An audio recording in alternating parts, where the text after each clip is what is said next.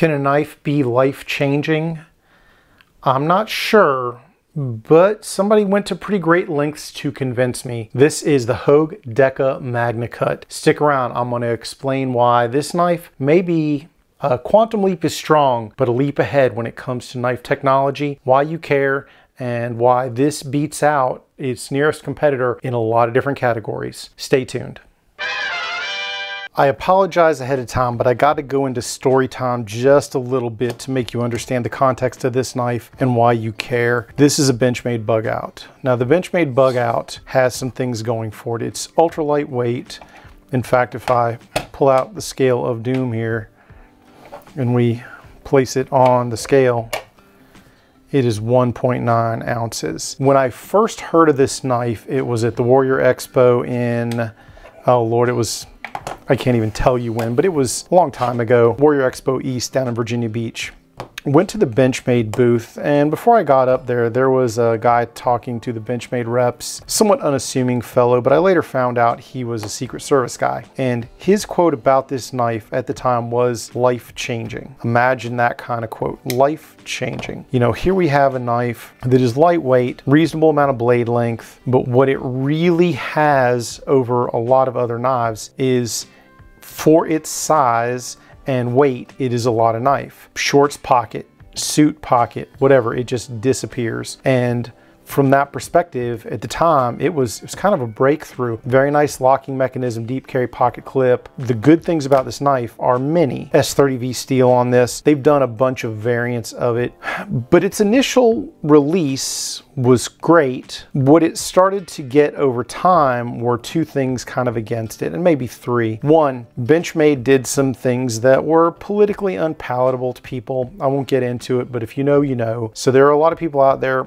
who won't buy Benchmade.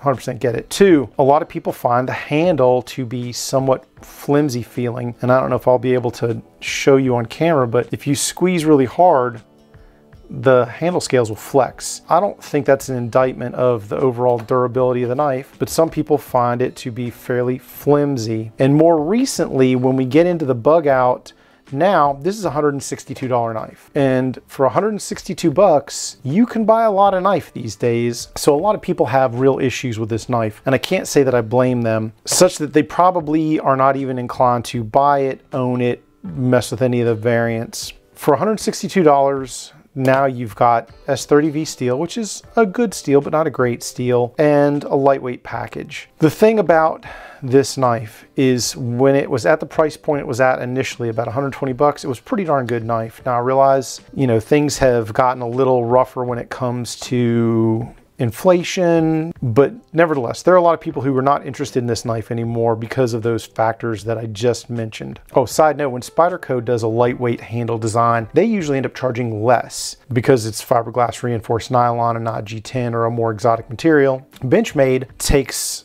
what is in theory a cheaper handle material, and they end up charging more for it. So maybe even from that perspective, maybe a little bit freaking annoying. So let's set aside the bug out. Let's just retire the bug out. And let's talk about the Hogue Deka MagnaCut. If you look, they are very similar in size. Similar deep carry pocket clip, albeit a silver instead of black. Similar locking mechanism with these, right? Because it's a crossbar locking mechanism. Benchmade had the patent on what they call their axis lock. That went away. So now you see a lot of different knife manufacturers using this locking mechanism. It is ambidextrous. It keeps your fingers out of the way of the blade, so you don't need to put your finger anywhere in here to close the blade. You can flick it with one hand, it's pretty easy, and flick it closed if you're a little more coordinated than me. Similar locking mechanisms, similar colors, although this is available in other colors. Now here are a few things to consider. If we bring back the scale of doom and I weigh the Hogue Deka on it, you see that it is 0.2 ounces heavier than the bug out. Really, 0.2 ounces. You've got to be princess in the P level finicky to be able to tell the difference between 1.9 and 2.1 ounces. So let's just say it's the same weight. If we look at the overall length when they are extended, let me center those up, you can see that the overall length is almost exactly the same. The blade length itself is almost exactly the same. And if you stack one on top of the other back and forth, you see that the Hogue actually has a little more belly on the blade profile. But in terms of general usability, I find them to be almost identical.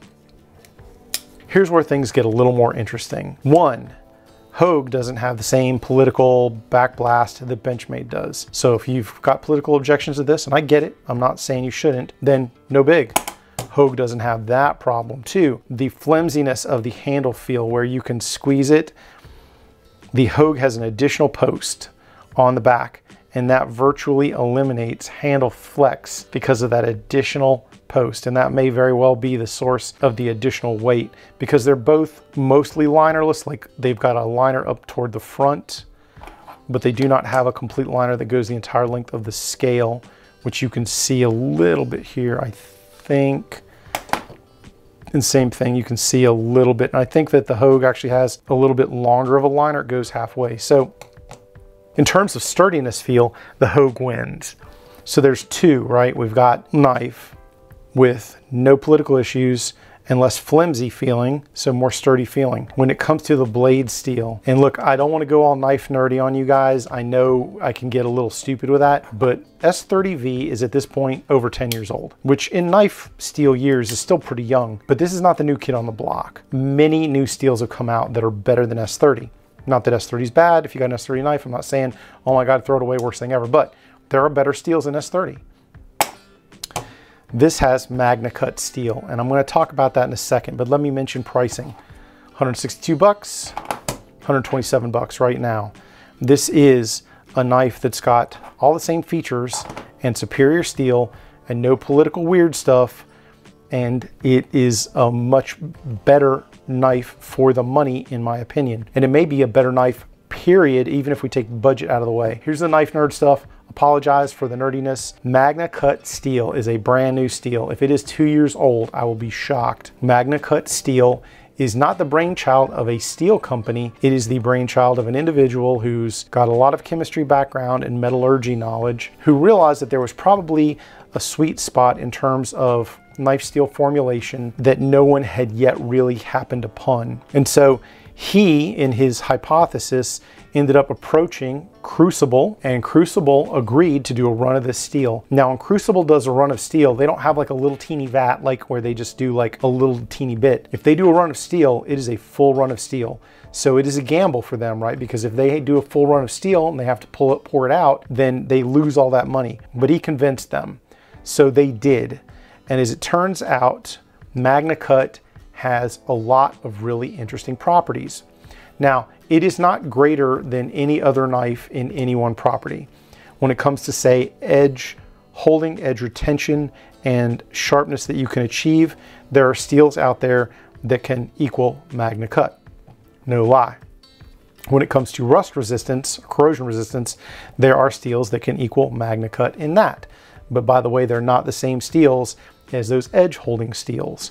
When it comes to toughness, there are steels out there that can match MagnaCut, but now you're talking about yet a third variety of steel. Ease of sharpening. This is easier to sharpen than a lot of the super steels. Same problem. So this is basically 3 or 4 different best qualities all wrapped up in one steel. In my opinion, right now, if you want a knife and it is available in MagnaCut, that is your option. You should not be looking at any other option. And I'm talking about folder, hard use outdoors, anything like that, does not matter. Right now, MagnaCut is the steel to beat. It is such a evolution in steel that, to put it bluntly, guys, there's really only 2 reasons now to buy a knife that is not in MagnaCut. The first, if you like that knife, its properties, its size, its shape, whatever is perfect for your job, but it's just not offered in MagnaCut, then you don't buy MagnaCut. 2, if you don't want to spend MagnaCut money, and to be clear, guys, right now, MagnaCut money is not like crazy expensive, but it's certainly expensive. If you wanted a knife that's cheaper than this knife, then you're probably going to end up going away from MagnaCut. There are some decent options out there, but if your budget allows for it and that knife is made in MagnaCut, then in my opinion, guys, this is the one to get. I can't state it any more plainly than that. And to give you some idea of how good this steel is, the KnifeCenter, David C. Anderson of the KnifeCenter, on one of his Q&As, was asked, does MagnaCut make everything else obsolete? Well, let me just flash to it. I'm just going to cut to it. I want you to listen to that clip, and then I'm going to come back. Please assure me that MagnaCut steel is not going to make most other steels irrelevant. Well, let me assure you, sir, that MagnaCut steel is not going to make all other steels irrelevant.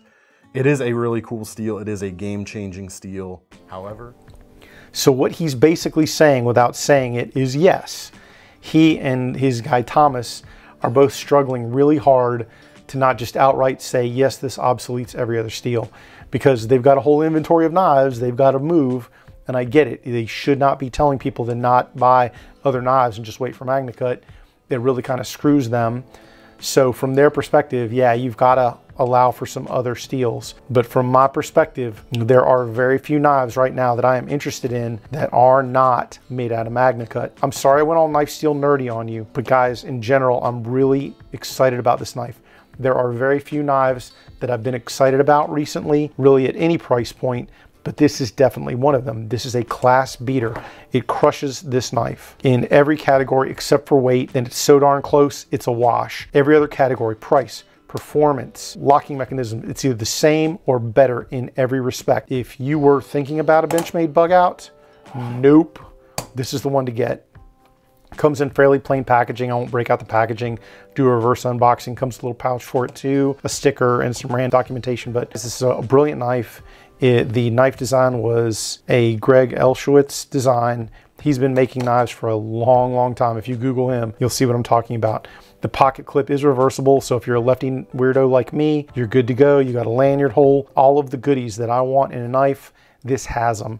This is a knife that goes with me to work, in a suit, when I'm running around in shorts. This can do it all. If I end up having to take a swim with it, I don't care, because this steel is almost impervious to any sort of corrosion. I would go swim with this in the ocean. I wouldn't even care. I just rinse it off when I was done. I'm gonna end this here. I don't want to go any further, and I'm not going to do a metal close-up. They also offer it in black, but right now, guys, this knife, this is a freaking nice knife. It really is. Once again, I state for the record, the Hogue Deka MagnaCut. If you don't have one of these and any of this is even remotely interesting to you, I would run out and get one. That's all I'm going to say for now, guys. Take care, stay safe, and I will talk to you soon. Get 'em, Jay.